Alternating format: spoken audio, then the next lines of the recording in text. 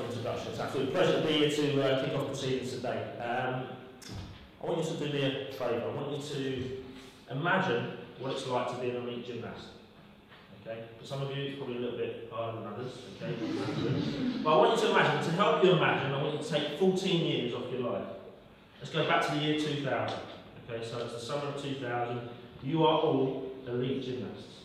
You are in the best physical condition that you've ever been in. You've trained for maybe 10 to 12 years to get to this point, 2 to 3 times a day, 5 to 6 days a week. You're so good that you're the British champion. There's no one better than you in the country. You are the best gymnast in the country. You're so good that you've won 2 of the 3 Olympic trials. You've pretty much guaranteed your spot on that flight to Sydney. The one spot that is available for a British gymnast. So it's July the 5th. It's a Wednesday. It's a Wednesday afternoon. You're training. You're coming towards the end of the 3rd training session of the day. And you're working on a very simple routine. You're just working through that routine. And at 5:45, you slip. Your fist punches into the ground. 2 bones break in your hand. And your dreams of being an Olympian have just disappeared. On September the 20th, 2000, I'm asleep in bed. It's about 2 o'clock in the morning, and my home phone rings. And when your home phone rings at that time of night, you worry, don't you? So I scrabble around, I pick the phone up, and I immediately recognise the voice on the other end of the phone. And in a broad Burnley accent, they say, "Nick, I am in the Olympic final."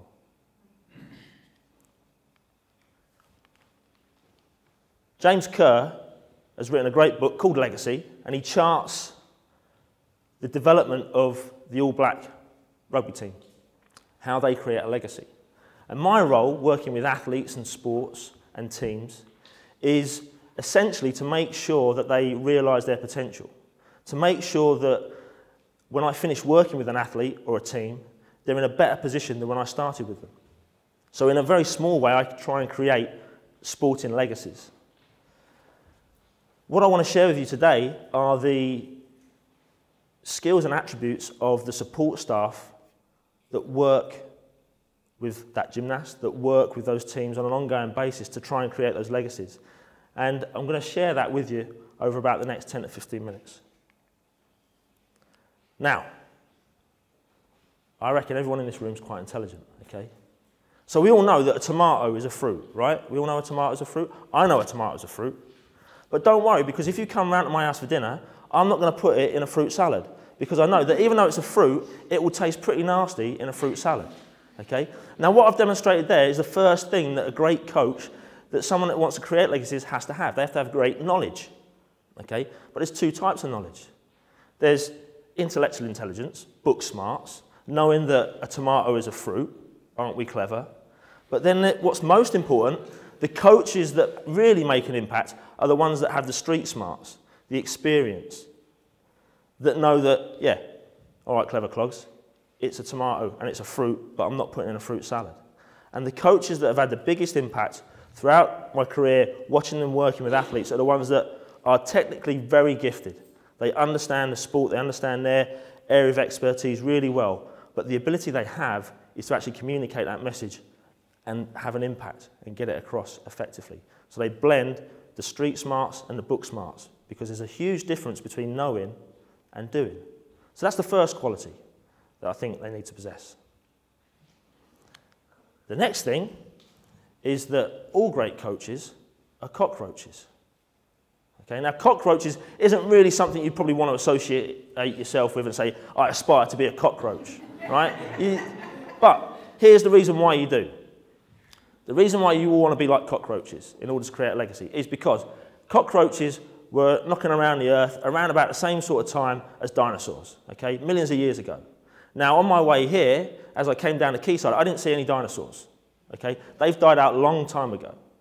However, I'm sure if we look closely enough, we would find lots of cockroaches. Not only cockroaches, but cockroaches that have adapted to the urban environment that they live in. If you go around the world, there will be different species and different types of cockroaches. They are flexible and adaptable. Great coaches that leave legacies have to be flexible and adaptable. They have to be open-minded. Not so open-minded that their brains fall out, but they have to be open to change. They have to accept criticism, take on advice, and put that into practice. So I'd encourage you all to be cockroaches. Now, there are two types of people in the world. You're either a hen or you're a pig. All right? Now, the hen, to lay an egg, that's kind of involved in the process. Okay? I want an egg for my breakfast. No problem, Nick. I'll give you an egg. It sits on the nest, pops out an egg. I'll have another one tomorrow. I'll give you two, Nick. I can give you two tomorrow. It's no problem. I'm involved. I'll do it all day long. It's involved. The pig, on the other hand, I got to the pig, all right, I'd like some bacon for my breakfast. Now, he's got a decision to make, because there's only one way that bacon is getting into my full English. The pig has to decide if it's committing to the task, because it's either in or it's out. And to really have an impact, you have to commit. I found out I was a pig around about the first week of that rehab process working with that gymnast, because he tested my commitment. Came in and said, Nick, just to let you know, Friday I'm going to go down and see Oasis in concert in London. Right, you do know you've got a broken hand, don't you? It's all right, I'm going to drive with the other one and my girlfriend's going to change gear for us. Right, well that's about 150 miles, it's not the greatest thing to do. And have you ever been to an Oasis concert? They're not the most genteel fans in the world. So I explained on various levels why that was the dumbest thing that I'd heard him say, and he said some dumb things in the time. But that was up there with them, okay? And he tested my commitment. He said, I'll tell you what then, if I get you a ticket, if I sort out accommodation, you can drive my car, will you take me down there on your weekend off, make sure that I'm okay, make sure I don't get into any bother, and get me back? And I'd said to him, when he first broke his hand, that we'll get you to the Olympics, we'll do everything we can. So it was at that point I decided I was a pig. I was in. I was doing it. So we went and saw Oasis. So you've got to decide now whether you're going to be a hen or whether you're going to be a pig. Because I think to be successful in business, as a parent, in sport, you have to commit. You can't just dip your toe in the water. Every now and then, you have to shake your pom-poms, okay? Working in sport, you would imagine that every athlete must be highly motivated, must want to always be up for the challenge. Most recently, working with the GB women's basketball team prior to the Olympics, we had a few sessions left. We went into the training gym, and the mood was like a morgue. It was just completely stone cold dead. It was flat. I think the realisation that this big thing that we'd planned for 4 years was actually going to be happening. And the coach came up and said, look, Nick, we've got like 2 or 3 sessions left. I can't afford for them not to have their head in the game. So I don't care what you do for the next 10 minutes, you just need to get them ready for this session, because it's an important session. No pressure. Thanks, coach. So it was at that point I reached for my emergency pom-poms, and I shook them hard and I shook them long. So we played a game for 10 minutes. It was a game that I'd learned only a few weeks earlier. My, at the time, 7-year-old daughter, Erin, taught me this game along with the assembled brownie pack. And it was the bean game. Now, the bean game, I don't know if anyone's parents, they might know this, is a ridiculous game. Basically, there are various beans. There are Mexican beans, there are French beans, jumping beans, running beans, broad beans, baked beans, jelly beans, and they all have associated actions to them, okay? So I had the country's best athletes that were going to be competing on the biggest stage of their life, running around a gym, pretending to be different beans. So I'd shout out running bean and they'd run on the spot. I'd shout out jelly bean, they'd wobble like jellies. French beans, ooh la la, they'd all shout. I get paid to do this as well. But for 10 minutes, at the end of that session, the pressure had lifted. They were ready to take instruction from the coach. So when you want to work with people and you want to try and inject some motivation, sometimes it's your job to do it. Sometimes you have to raise your level. You have to raise the game. You have to be the motivator. If you want to get the most out of your employees, if you want to get the most out of your kids, the most out of the athletes, sometimes you've got to bring the energy to it. So you've got to shake your pom-poms. 140 characters or less. Okay? You've got to be able to tweet. To be effective, communication is really, really important. Okay? What does a fridge do? Okay? Apart from keeping your food cold, a fridge sits in the corner of the room and sets out a low-level hum constantly. There's a noise coming out of that fridge all day long, all day, all night, but none of you will hear that noise because you've tuned out. I've worked with coaches that are fridges. They just talk and talk and talk. It's noise. It is verbal drivel. No one's listening anymore. Matthew Pinson recalls a story where he worked with Jürgen Grobler. Jürgen Grobler is one of the greatest rowing coaches ever. And Matthew Pinson's previous coaches were fridges. They'd row down the river and they wouldn't hear anything that they were saying. Jürgen Grobler started on his first session and the guys are rowing down the river. They can't hear him. He's not said a word. They keep rowing. He still hasn't said a word. They keep rowing. They think he's fallen in. They get to the turnaround point. The boat comes over to the side. And at that point, Jürgen Grobler gives them 2 or 3 key points, sets them back on the way, go and do it. And that's the key of effective communication, is making sure that it's not your time to show how clever you are and how much knowledge you've got. It's knowing what are the 1 or 2 things that I need to say that's going to have an impact and make a difference. So you've got to learn to tweet. You've got to be an effective communicator. Don't be a fridge. Don't be Charlie Brown's teacher, Mrs. Donovan. Do you remember Mrs. Donovan? Wah, wah, wah. You know, the kids are dropping off and giving it Zeds. Don't be a fridge or Charlie Brown's teacher.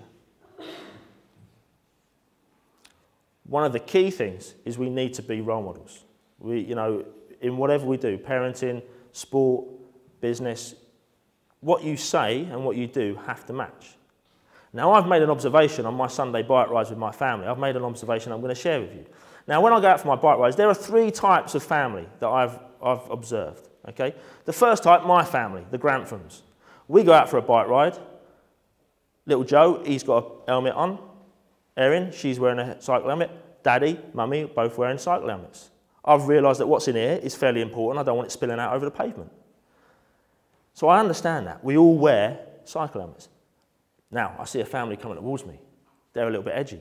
They've probably got better haircuts than me, so they don't wear helmets. None of them have got helmets on.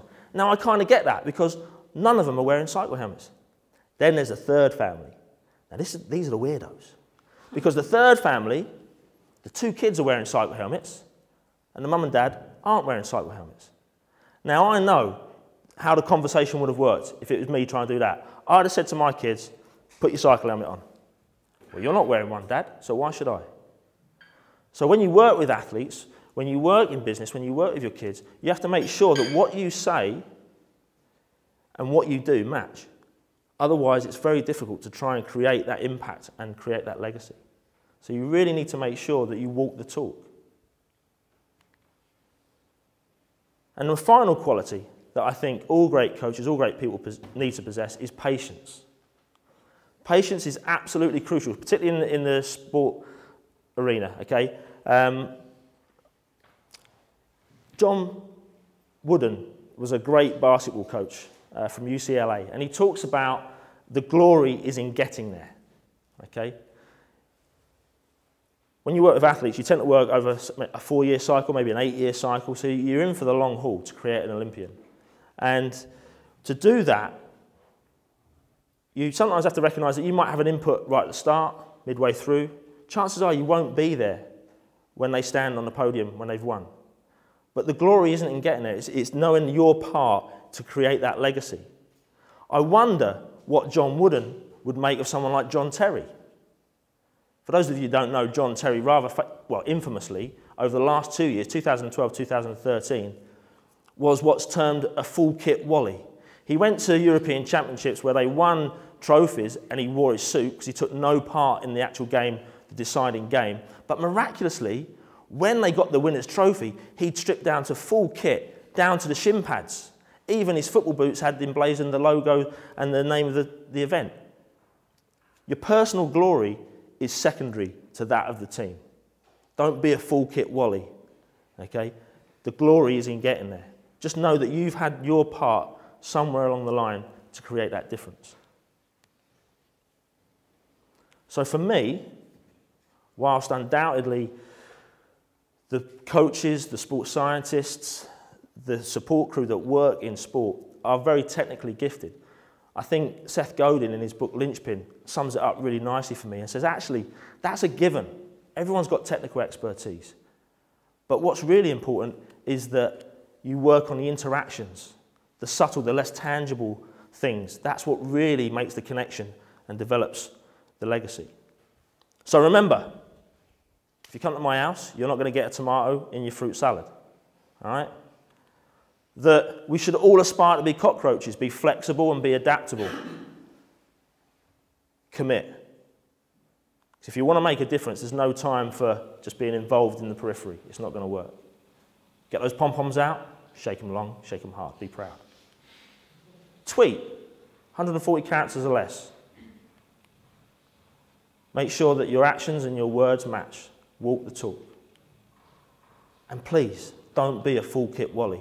Remember that your glory is secondary to that of the cause. I'd like to thank these guys. These are my coaches. These are my sports scientists. These are all the people that I've worked with over the years that have shaped, I guess, my legacy of me being a coach. So it would be remiss of me not to thank them. I'd like to thank you all for your attention and for coming here today. And before I finish, if any of you are interested to know, well, how did that gymnast actually get on in the Olympic finals and what's their legacy and what are they doing? Well, over coffee, you can ask, because he's in the second row, Craig Heap, Olympic gymnast. Thank you very much for your talk.